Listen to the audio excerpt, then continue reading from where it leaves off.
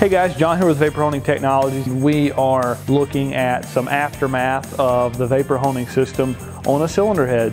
And by aftermath, I do not mean that in a negative way. We were actually able to strip this cast iron head of all the nasty, cruddy paint and debris and contaminants that were on the surface. Again, it works on cast iron, it works on aluminum, works on any substrate in the world, just depending on what you're trying to do with it. If you're trying to prep for paint again, if you're trying to put a surface finish on the part. We were very aggressive with aluminum oxide. You could use crushed glass with something like this, and it would work very well for you. What we wanted to demonstrate was the capabilities, how it's cleaning up the studs, how you can clean in the ports, how you can clean all the sealing surfaces, and you have a really good cylinder head to rebuild at this point. Of course, now we're going to drop the valves out. We're going to pull the springs.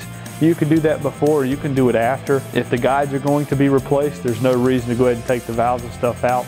I don't do that sometimes. It's not going to hurt either way because the guides are going to come out and be replaced. So it's not like we're going to scratch anything or damage anything.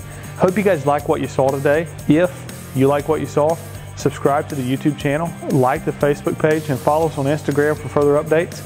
And if you have questions or comments or concerns, give us a call or shoot us an email. We're always here to help with your application. So thanks for watching.